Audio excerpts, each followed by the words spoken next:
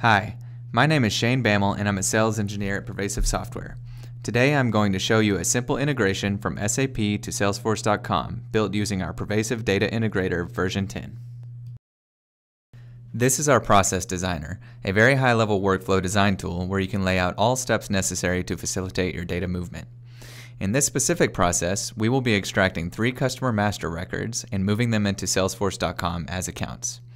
In order to accomplish this, we will cycle through the loop seen here 3 times to extract each customer individually from SAP using the BAPI customer getDetail function call. Following the customer extraction loop, we have a subsequent transformation step that maps and transforms the data into Salesforce.com as accounts.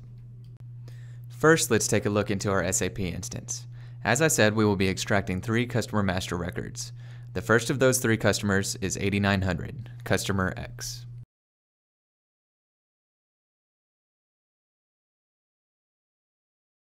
The second customer we'll be extracting is Crisco Food Service.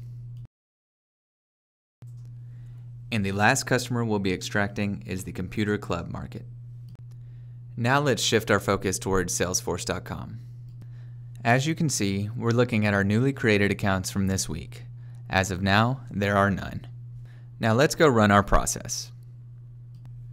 In the bottom pane, you will see that you are provided with live feedback as the job is being executed. We're going to cycle our loop 3 times, extracting a single customer through each iteration. There's 1, 2, and 3. Lastly, we will execute our map and transformation step. You can see here the message indicating that the job finished successfully. Going back into our newly created Salesforce accounts, if we refresh our view, you'll see the 3 customers we brought over. Taking a look into Crisco Food Service, you can see that we've also grabbed and moved along the address information.